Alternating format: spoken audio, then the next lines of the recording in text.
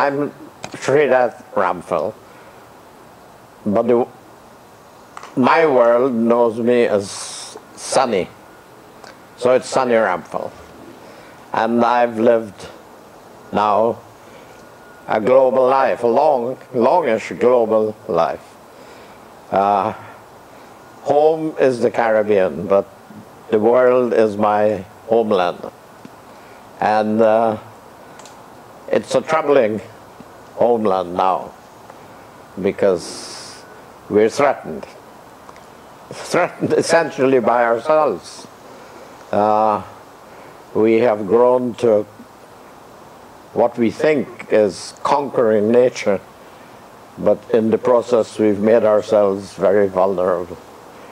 And that vulnerability spreads across a whole range of things.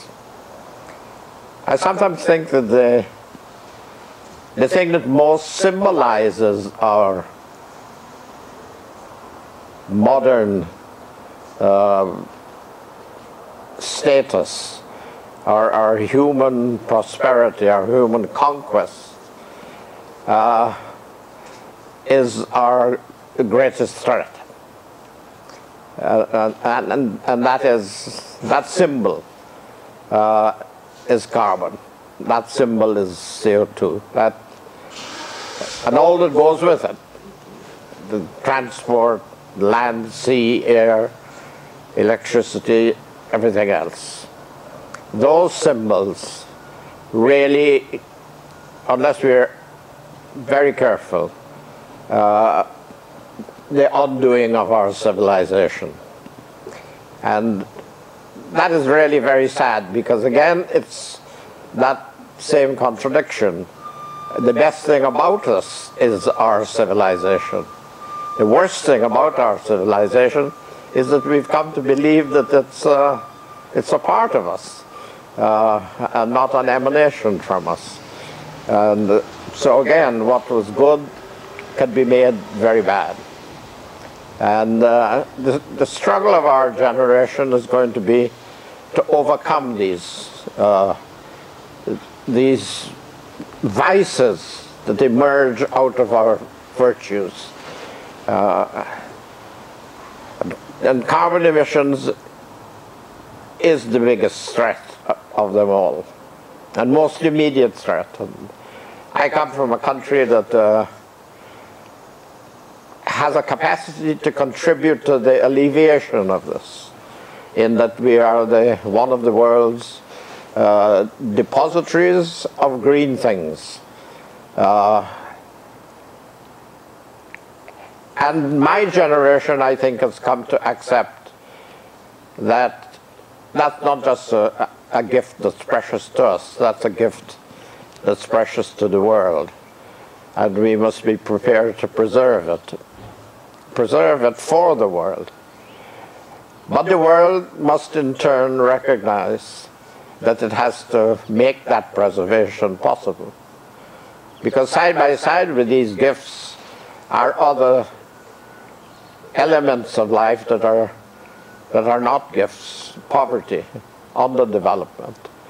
And they have to be dealt with as part of the process in which we share what was good.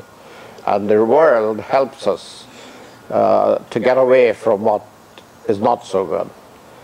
And that is the genesis of a low-carbon development strategy. It is virtuous in that we are sharing, but it must be developed in a way that helps the country too. And I think that is the process we're going. It takes some education. It took good leadership to develop a low-carbon development strategy, and I think we've done well in getting this far. Now the world must play its part. We've had a very good partner in Norway, for which I have a very special personal sense of appreciation and camaraderie. And Norway will, I think, deliver. We must make sure that global bureaucracy does not get in the way of good intentions. And we must work hard to overcome those bureaucratic tangles. But out of it, I think the Guyana-Norway low-carbon development strategy can help to lead the world into ways in which we can make a really significant contribution to the carbon problem. The low-carbon development strategy ultimately is for Guyana a new way of thinking about development, thinking about development in the preservation of those facets of our life that can contribute not to a worsening of the carbon situation, but a betterment of it by preserving the very substantial forests of Guyana, which are really part of the greater Amazonia. And if Guyana can do that, then it is making a significant contribution. But it can only do that if the contribution that the forests could make to development and is being foregone is made up by, in practical ways, financial inflows that can support development. In our case, development of our coastal people, but development also in a very major way of our indigenous people, of the first people of the Americas. And so there's a sense in which we can, through the low-carbon development strategy, point the way to some important pathways for the future. And what message would you have for Canadians in terms of what role Canada might be able to play, either in support of a low-carbon development strategy or engaging in partnership with Well, we've developed this strategy with Norway, but Canada was for a long time a world leader in sustainable development. I'm sad to say it no longer is, and I deplore the fact that policy directions in Canada have changed. But for me, that is not a change in the hearts of Canadians. I make a distinction between Canada and the government of Canada.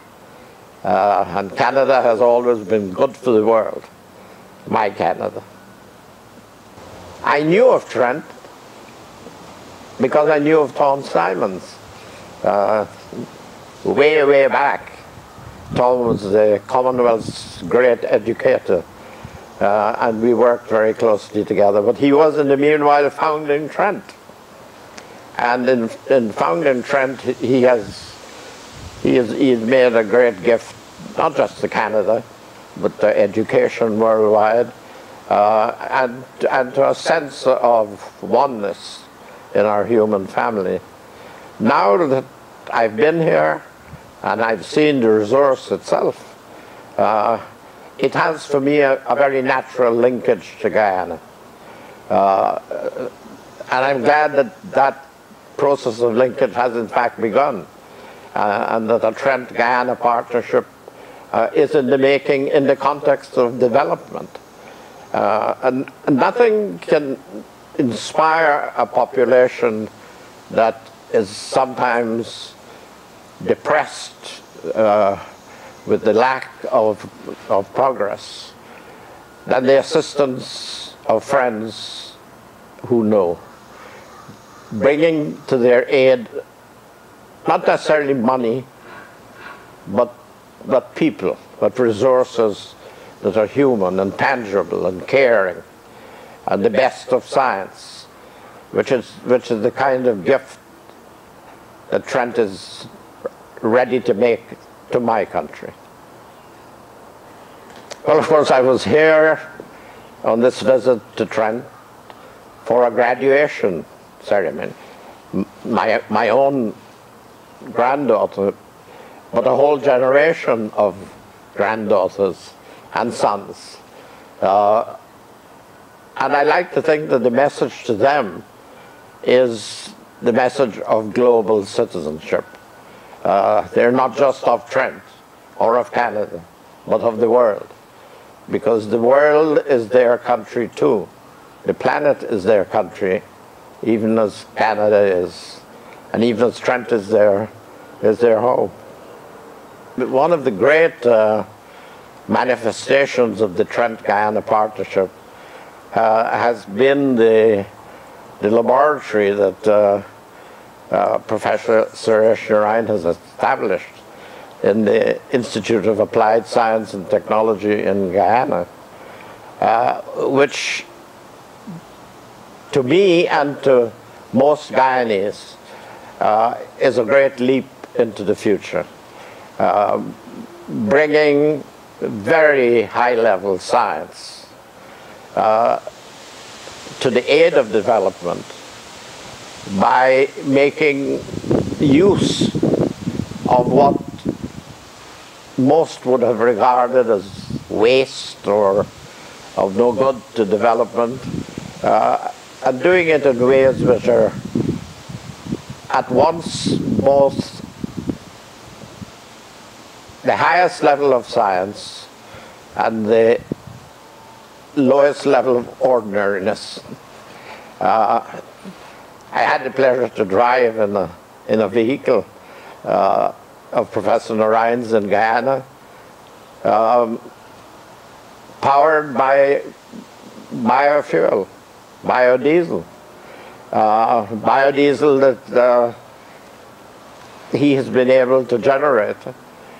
And if that Trent experiment, if that Institute of Applied Science and Technology is applied beyond the laboratory, beyond the startup stage, and made productive across a wide area, then the contribution Trent would have made through him to Guyana's development would be absolutely enormous.